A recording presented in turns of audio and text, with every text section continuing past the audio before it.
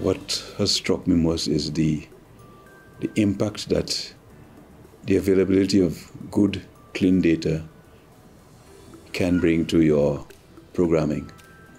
And I think having gone through the process of implementing the project, I think that is what at the organizational level we have agreed to focus on and strengthen for the future. The Trust has been running a program in that part of the island for a while, but it has really been based on project funding. The time has come for that momentum to shift to kind of more regular programming that is consistent and ongoing, and I would repeat here, informed by good data. From the onset, I was excited. My first visit to the motherland.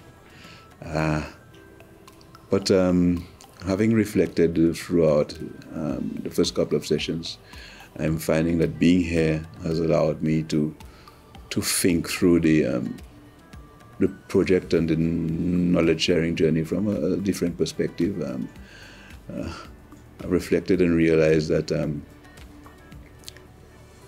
we need to build knowledge sharing capacity into the programming process from the onset. It's not something that, as in the past, that we look at at the completion of the project, but it should begin from day one, from the onset of implementation. And I think that's what I'm taking back home. It's really the realization that knowledge sharing is a process. It's a process that starts from the time you begin to design the project. You need to build that in.